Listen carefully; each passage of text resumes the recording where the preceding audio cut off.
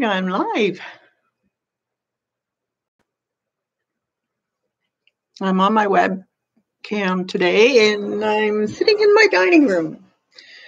So hope you're all having a fantastic day. And this is the first Tuesday of streaming, and I'll be doing watercolor on this Tuesday stream.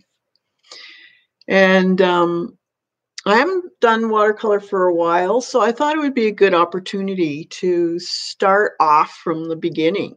I know a lot of you would love to do watercolor, but you're not too sure how to start or what to get. And so I thought this would be a great way of having you join me in my revisiting of watercolor.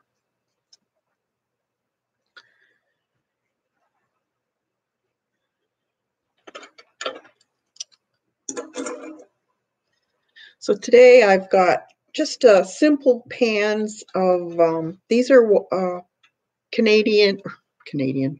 These are our student grade and artist grade, different types of watercolor.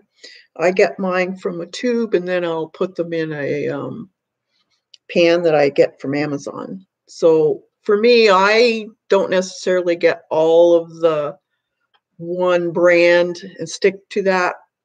I get colors that are what I use most of that maybe another manufacturer doesn't have. So I've got a real mix of different. Mine are usually Daniel Smith, Winsor Newton Core,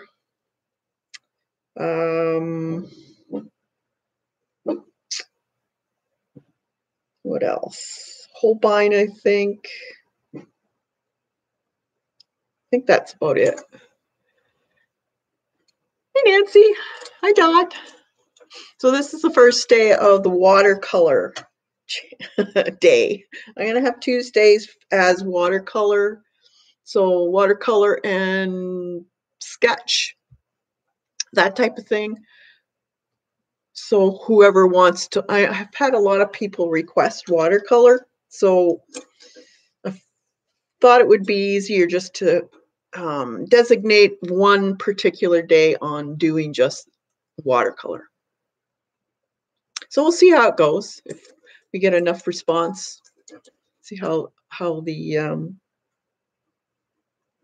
people like it. So how's everybody doing? And what do you want to learn in watercolor?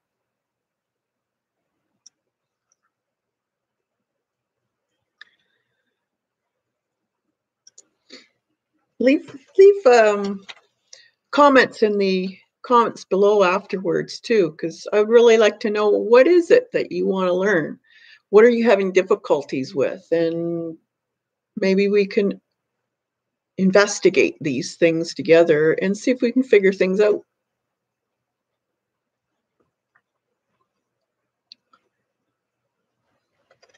So I've got two types of paper here. This is the fluid, the one we get in Canada here.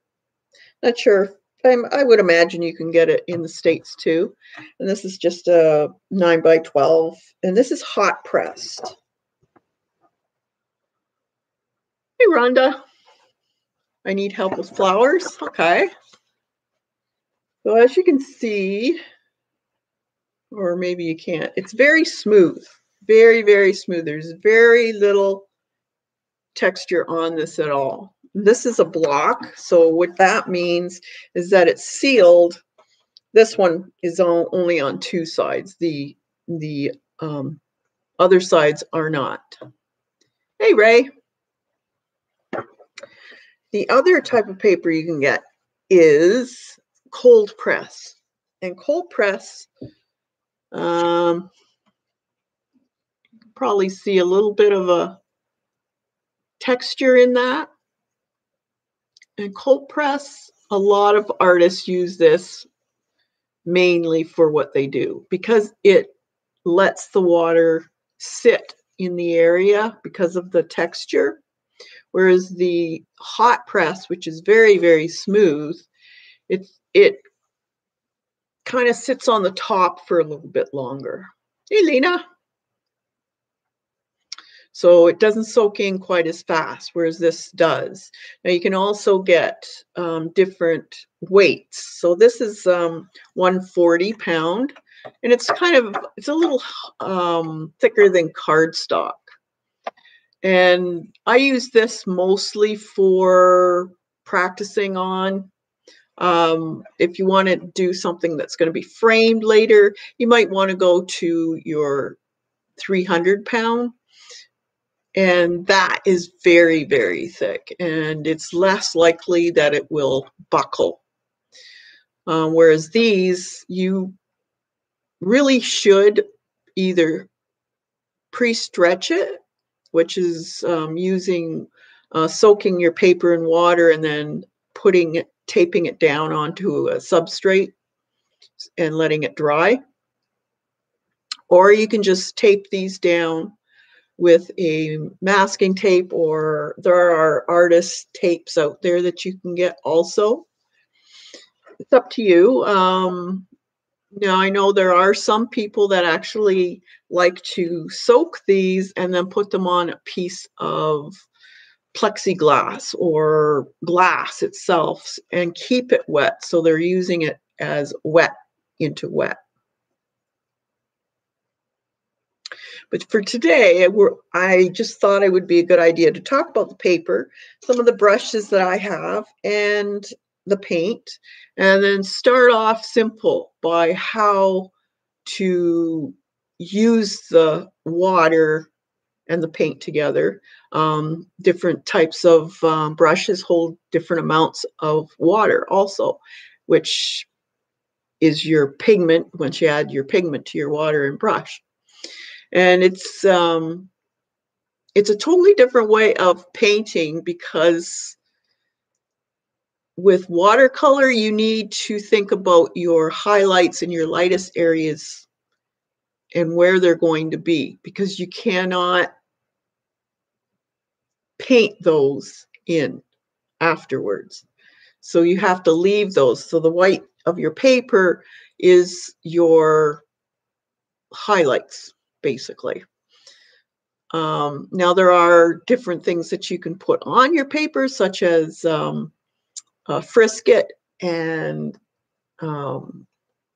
even, what's it called?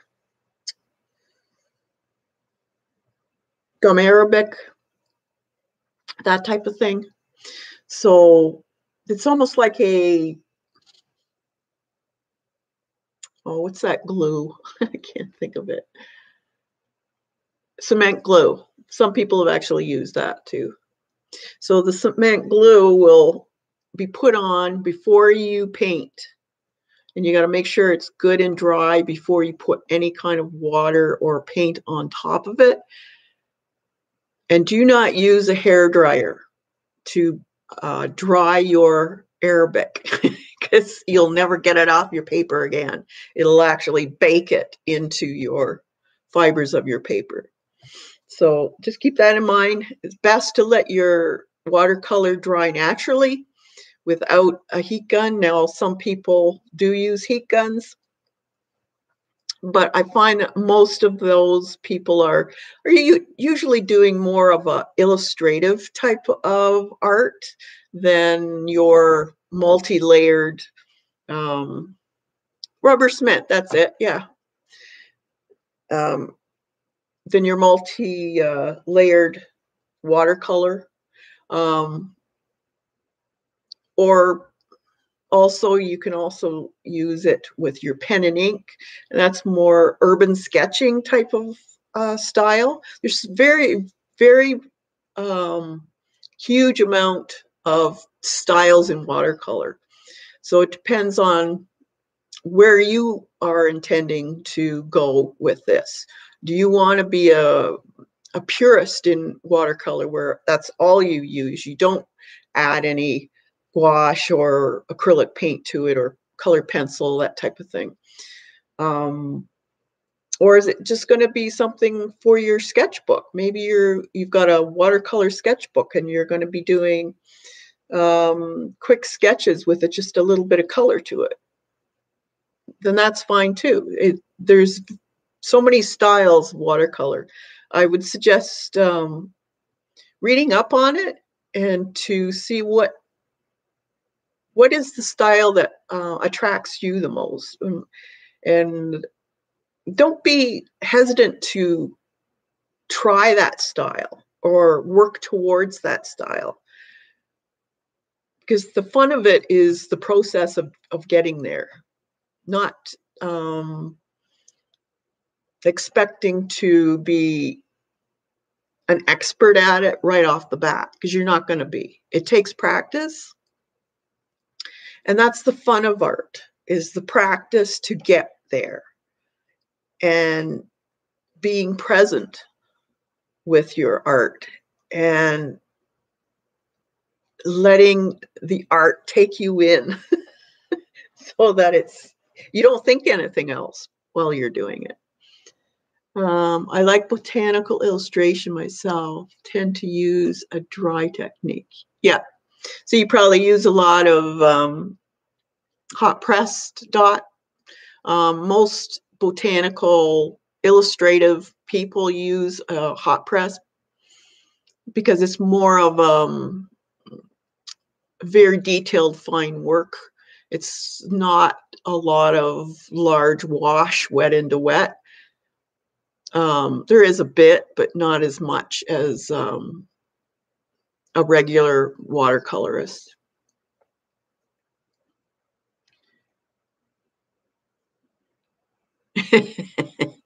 Yeah, rubber cement. Is that what you use?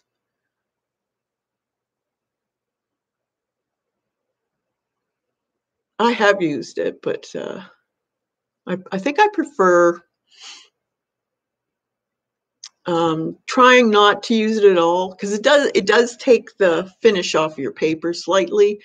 It depends how perfect you want it. Yes, you use hot pressed.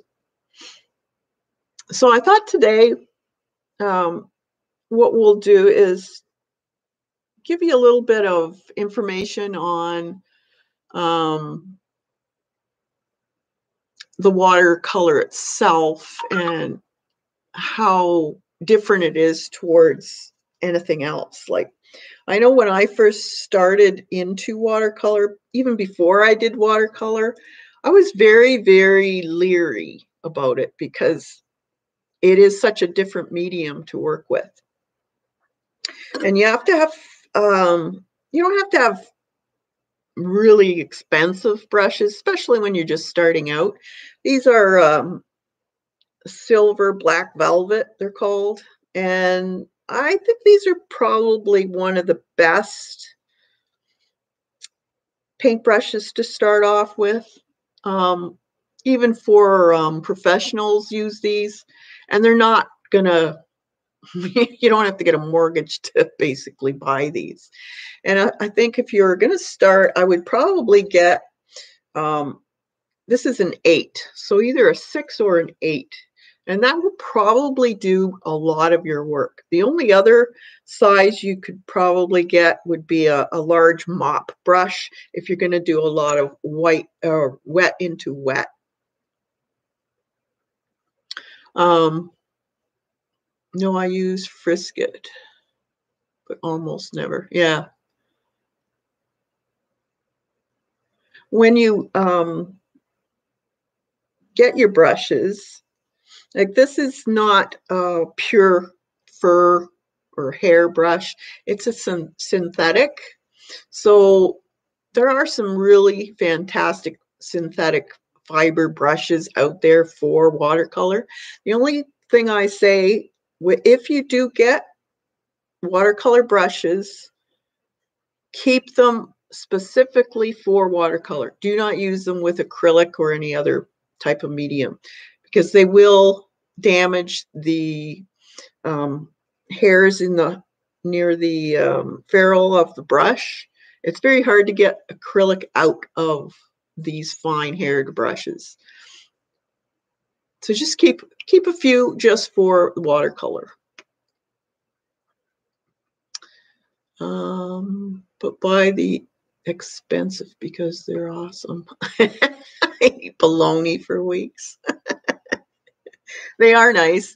They now there's so many different types out there too, and every type of hair holds water differently. So I would strongly recommend try these first or ones similar to it just to get the feel of how this watercolor moves for you. And there are a few, I guess I could say rules. Depends on what you want, but there are a few things that you have to keep in mind when you doing watercolor. And that is the one thing is do not go back when you're painting. I will show you. First, I better get some water. Just hold on while I go get some water.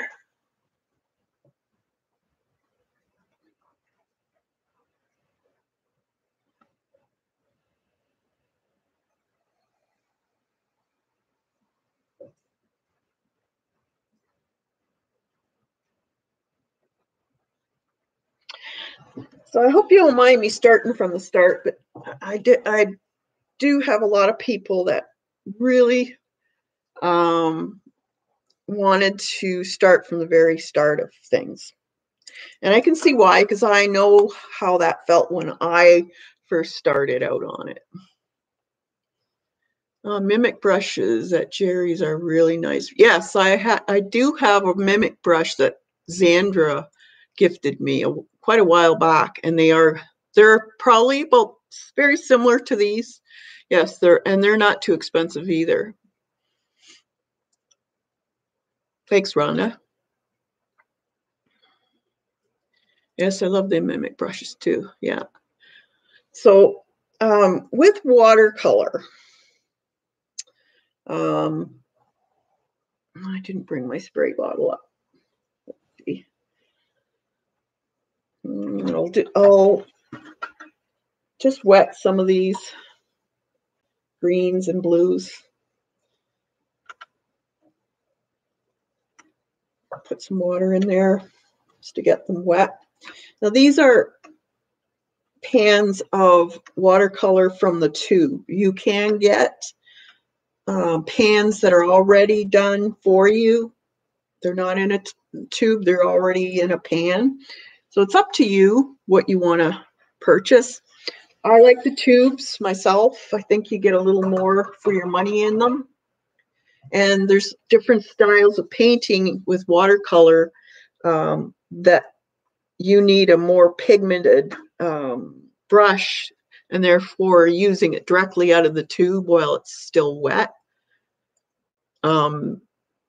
is what you need. So with the tube, you kind of have two ways of using it. My very best brushes are handmade. I watched them. Oh, awesome. Yeah, there's some fantastic brushes out there.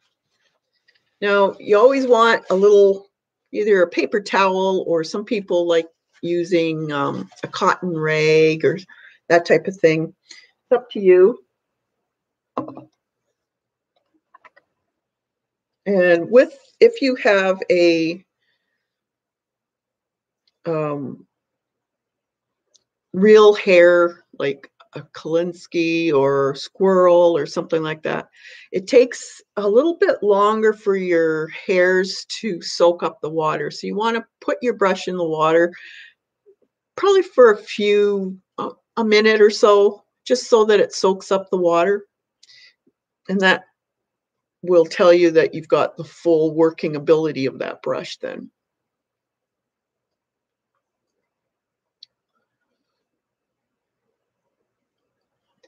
Hey, Red. Awesome. Thanks for joining in. Oh, great. Well, every Tuesday we're going to be working our way through this. So this is a cold press watercolor paper, and this is just very inexpensive water paper. It's the Strathmore watercolor paper in the brown. I think that's the 400 series. I can't remember. I don't have it up here with me, but it's the brown cover colored watercolor. Probably some of you probably know what series that is. But for just trying watercolor, because there's no point in you going out and buying the most expensive of paper and brushes and paint if you don't really know if you're going to like it. Now, if you want to, you can also start off, if you don't want to get into any of these paints here from the tube, you can get a koi set.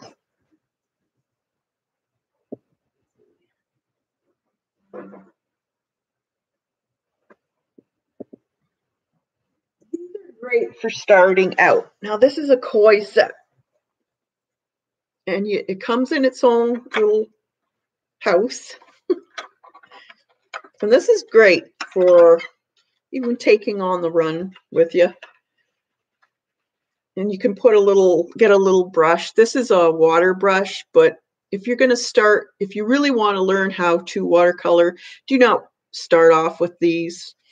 They aren't the proper brushes to use for true watercolor painting. They're all right if you're using a quick sketch and wash type of thing.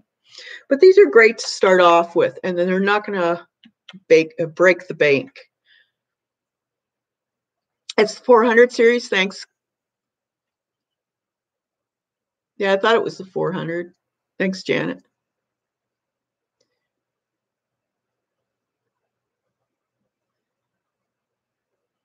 Okay, and you get 1, 2, 3, 1, 2, 2, 4, 6. So 24 colors. I'm not sure what they are right now. This one's ages old, but you get a little palette with it, and can't remember if you get a brush with it or not.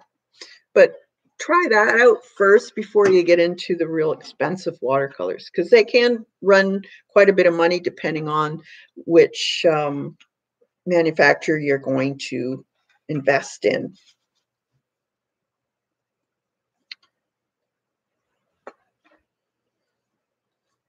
Okay, so there's many types and ways of doing watercolor. But they're all the same. All the water reacts to the paper. So we have, I got some blue here. Now there's wet onto dry, there's wet into wet, there's wet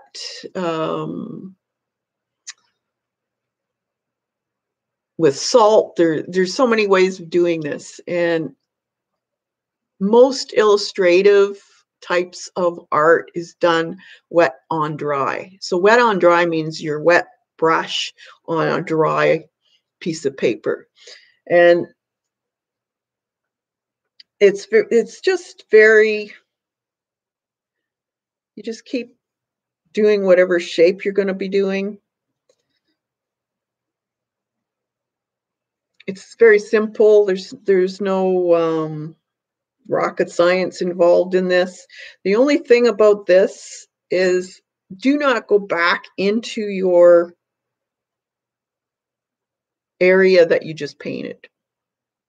Because as this starts to dry and you start going into this again and keep going over it, and over it, eventually you're going to get a very uneven wash of paint. And if your brush is wetter than your paper in the area that you just painted, and you put a really wet brush back into it, you're going to get this thing called a bloom. And what it is that the fresh water that you put in the paint will suddenly rush and push your pigment of the paint that you just put down out of the way. So it's kind of being like a bully. It's just pushing all that pigment away, and you'll get this hard kind of a frilly edge of paint. This is probably, I've seen, one of the most often seen mistake that new beginners do is they keep picking at it, and you can't. You have to leave it alone. Don't pick at your painting. You have to be direct, and yes, I'm going to put it there. Now, a lot of people have a real problem doing watercolor on the flat of your table. They usually have it so that it's on a slant, and that is the best way, especially if you want nice washes. To have a really nice, even bit of color, you do need a lot of water on your brush, and you need to put your paper on a bit of a slant. When you're doing a wash, you want to start and then take that little bead of watercolor that's kind of falling on the edge there, and you just keep the tip of your brush on that bead of water, and you just keep bringing it down. So you're guiding that little bead of water down your page.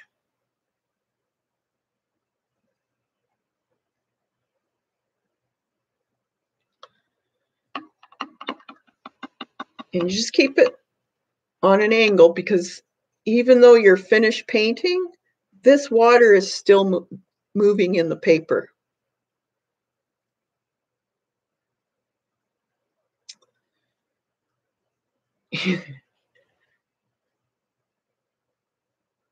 So what we'll get,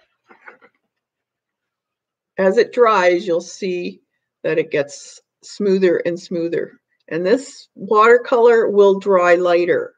So you have to keep that in mind too. If you want a specific color, it will be lighter. So you may need to go a little bit darker.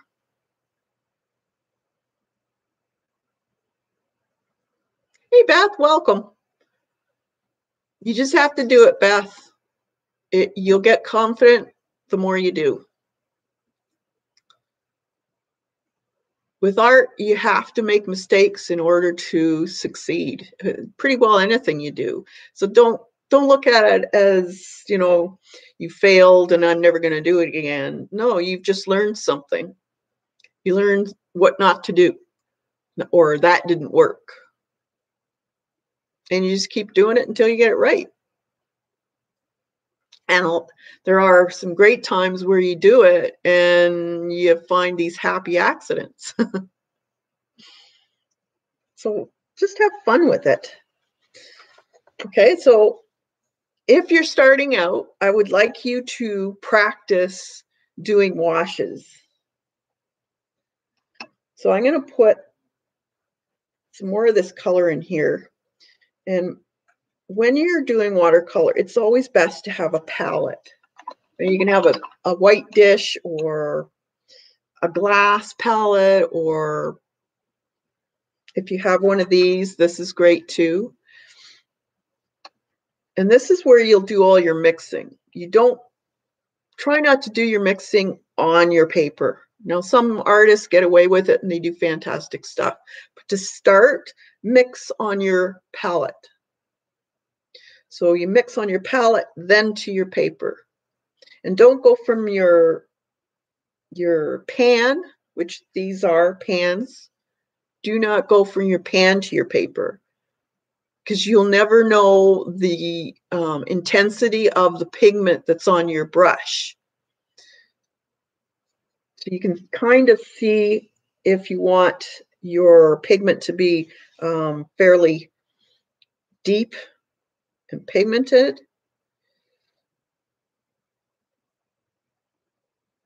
Now this is a fairly light, but if I want it even lighter, then I know I can dip my brush in the water and add it.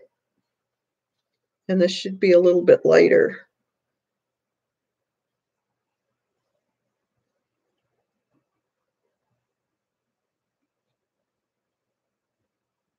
Just play with pigments. See how light you can get it.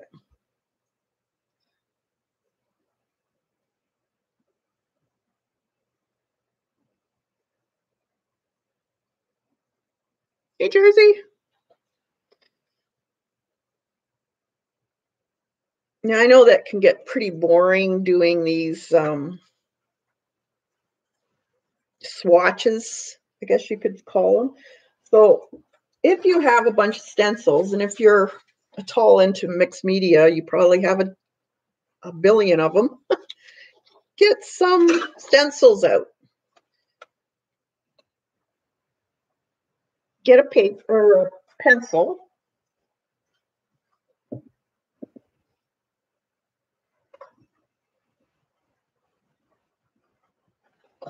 Just to practice, because the more you get this thing down on how to control the wash that you're laying down, the easier it will be for you to do correct washes when you're doing, say, flowers and you need a specific amount of pigment on an area. Some are light, some are dark. This will help you. So draw a bunch of these. You can use, like, there's so many. Get something that's very wide open. Like this letter stencil would probably even work.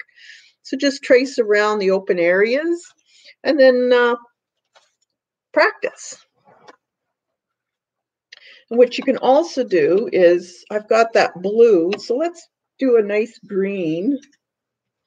I'm going to put a green over here. What you can do too is we can combine two colors as a gradient. So we got this nice blue, and we're going to make sure you see the water on my ferrule. You don't want that. So take a paper towel, Kleenex, whatever, and wipe off your ferrule just a bit. You can even just dip your brush so you don't have big drops of water coming out. Too much water isn't good either. So this is, it's like a Goldilocks thing. You have to find the right consistency of water and pigment. So you just, and try and remember not to go over your previously painted areas. So you want to get it as even as you can. So try to do that. I see the little dot. If you find you have a dot of concentrated color, take your brush, clean it, wipe your brush with your paper towel, and then just dip your brush on that one area, and it'll pick up that little dot.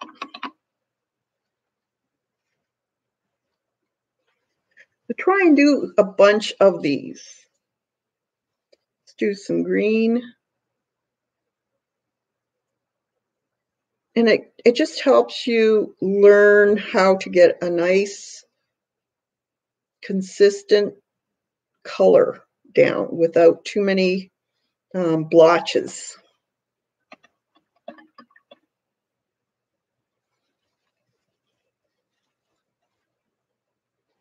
There's another little bit of color that I don't want. If you leave that color there, it'll be darker.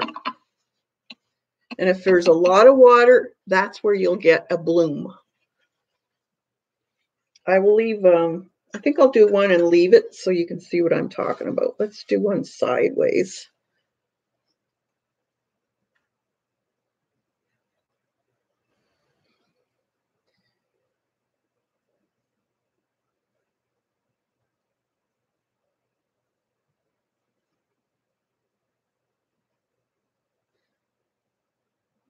I'm going to leave that and I'll show you what happens.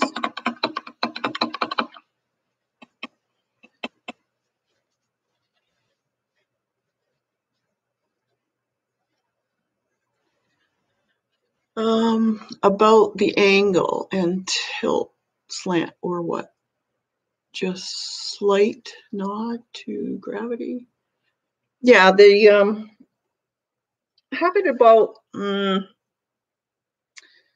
a lot, just a slight amount. So put a little towel under it, and like it's maybe 20% tilt, 25% tilt. Whatever you're comfortable with. You don't want it something like this because it can be very, then you have, especially when you're a beginner, you have problems keeping up with that bit of water that's left on the edge. See, when you have it tilted, you're not going to get as much of a bloom, but if you notice, see how I put it back and the water is rushing back in that dot? So the other pigment around it that doesn't have as much water is going to dry faster.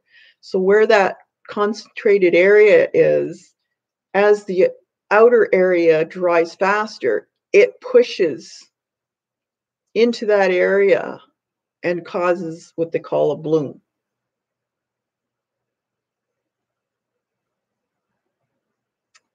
Okay? Let's see if we can do a bit of a gradient. I'm going to just put some blue on here.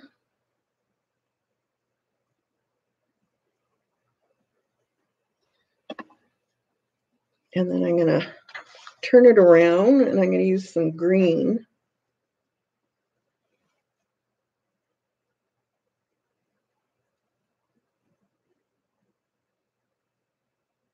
And I'm just going to touch that blue.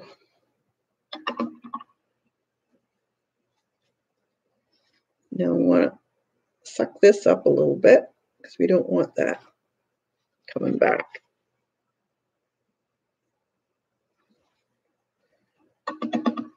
We want a very soft. See how it's soft? It's not really competing. Now let's do one that goes into the other and actually changes the center color.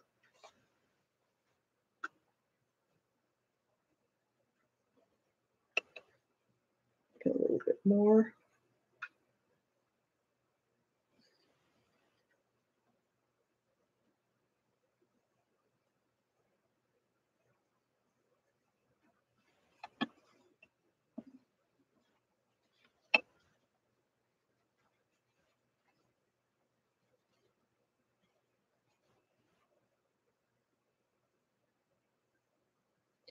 Just taking it down. And I'm going to go into the blue. Take some of this out.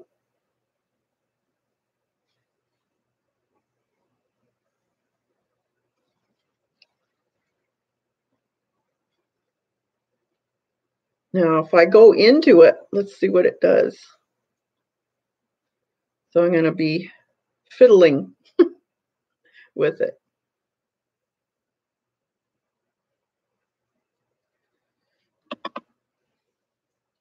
Now, this one wasn't too bad because it was all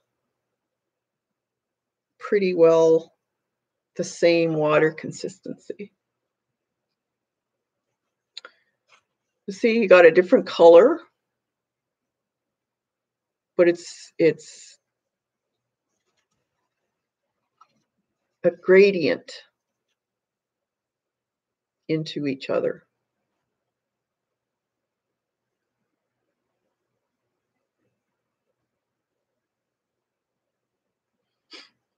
Okay. So what I want you to do too is get some lines down if you want, or if you don't want to do lines, you don't have to. It's up to you. This is just practice, just so that you'll learn how the water acts. Is totally different. It's all about the movement of the water and how it reacts to the paper you're using.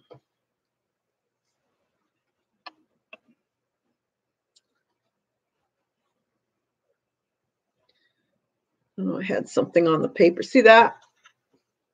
This here? There was something on my paper. Now, I didn't see it, but can you see how it's actually had a reaction with the paint and the water? So that's another thing you have to think about, is if you're wearing any kind of lotion on your hands, do not touch your paper, because it will cause a resist to your paper. So make sure your papers are stored in a safe area where they're not getting touched by anything.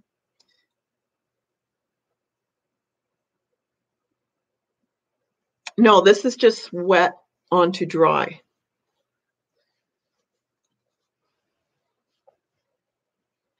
It's just my brush.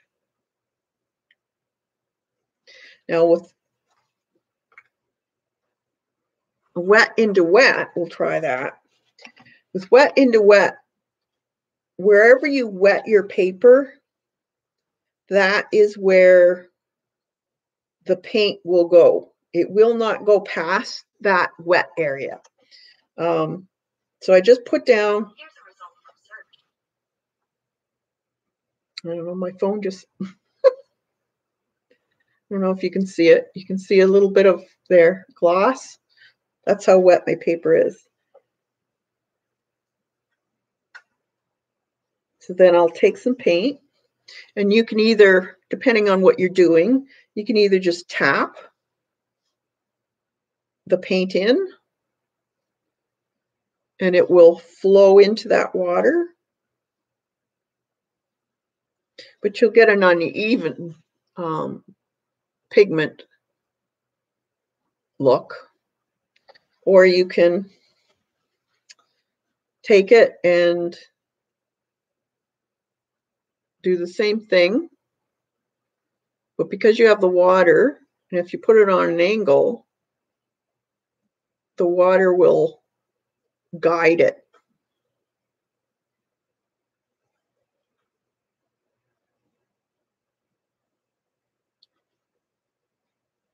And you can play with it by tilting your paper.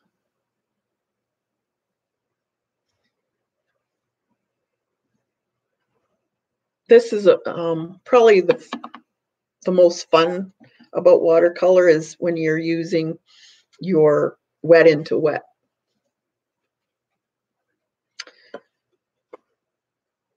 Now you'll get little drips of water falling up to where you stop that water that you placed first.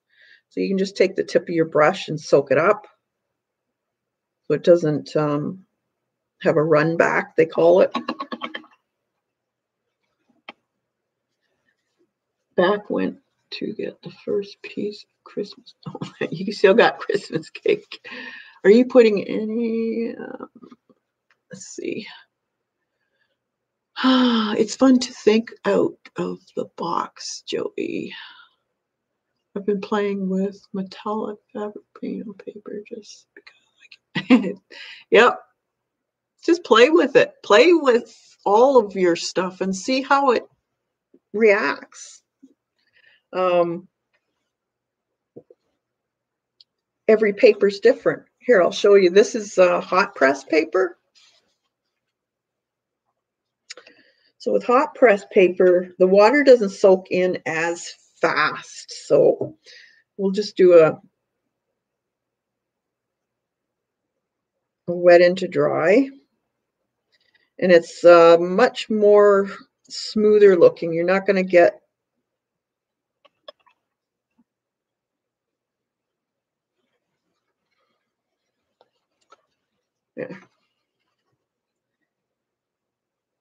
See how the lines are much crisper, I guess you could say. Now, if I was to do a wet into wet with this, we'll just do an area here. You don't want it sopping wet, so you want to let it sit for just a little bit for it to start to soak into the paper slightly. And then you take your color, and it sits on the top of your paper more than the cold pressed. So it's a little harder to control, I find, when doing wet into wet. See how it sits on top a little longer?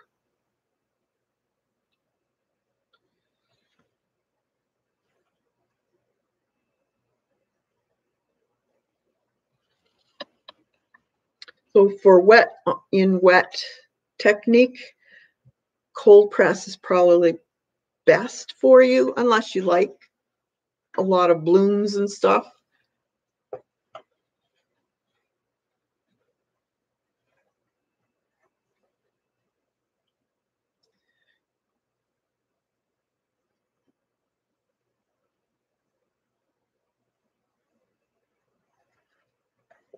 Okay. So here's that. See the little bit of water, how concentrated the pigment is. There's a very, very slight bloom happening. See, there's a darker edge right in here. This isn't a bad one, but it's called a bloom.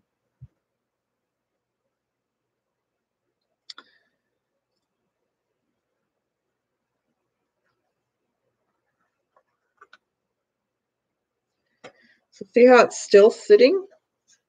That wet into wet is still sitting there. So if you're doing a lot of wet into wet painting, stick to your cold press. This is more for illustrative, and most of the illustrative paintings are done wet into dry, meaning the paper is dry. A lot of urban sketching is done on this type of paper because they're not putting as many layers on either.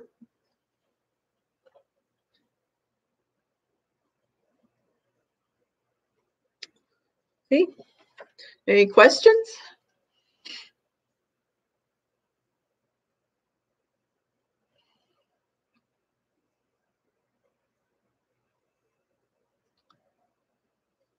Now I'll show you what that other is like. So this is just the koi. I guess we'll do some red here. So I'm just going to wet. Sometimes you have to wait a couple minutes for this to soak into the paints. The nice thing about watercolor is, too, this old watercolor that's been sitting here for weeks, it reconstitutes. So I like having sometimes some mixes here already, for especially if I'm doing any kind of flowers or landscapes. A lot of times these dirty colors are just the color you need. So don't clean up your pans all the time, because a lot of times too, if you not finished your watercolor painting, you're going to want to go back to those colors when you go back to it. And if you've wiped out your palette, you don't have the same color anymore. So it's always best to have a little bit more mixed up than not enough. So these are great. So this is, I'll do it on this paper here. And they're just as good to use as your artist grade.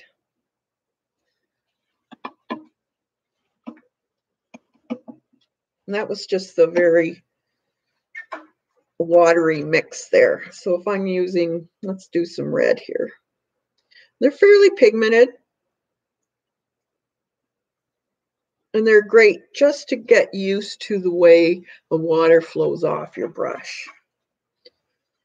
So practice a bunch of circles or squares.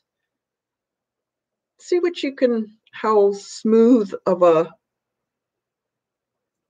gradient you can do. So just remember, as long as your paper is still wet, and it hasn't gone matte looking, see how you see it's still wet? So you can still work with that. But once there's no sheen to it at all, then leave it alone, because you'll end up causing blooms and all kinds of marks if you wanted something fairly smooth looking. So let's see. If I go into this, you can lift some too by just taking your brush and wetting it. And then you can lift too. Some paint is a little more staining than others, so it depends on the paint you're using also. Don't rub it, just dab.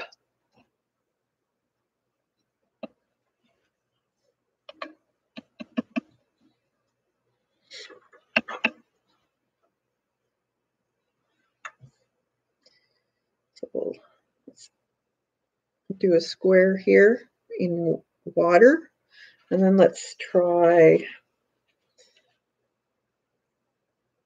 green.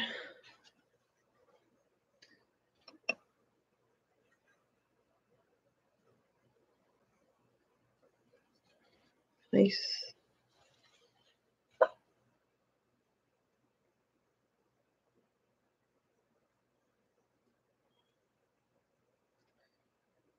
To make a nice gradual, smooth look to your paint, put it on a bit of an angle. It doesn't have to be a lot, but a bit of an angle will help. And then just make sure you get those drips at the very end so they don't bloom back on you.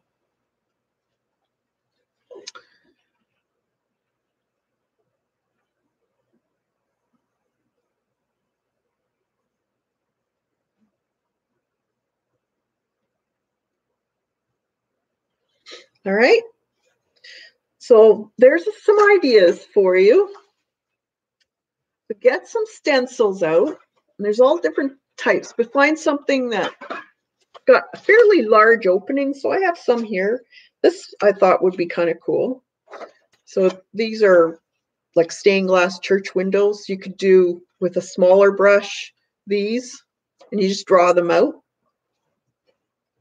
Then there's the letters you can practice with. So just draw around your letters, and you've got different shapes to practice. Or these are the bricks, and there's this one here. So you just draw them and then try and practice painting all of these.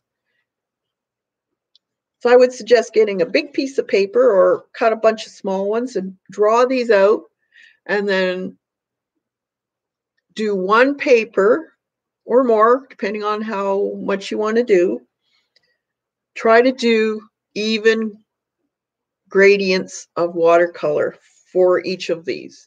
And then the good thing about this too, it helps you with your brush work as far as keeping inside the lines. So if you want to be very detailed for illustrative flowers or whatever you're doing, you need to practice how to be accurate in keeping your brush within the lines.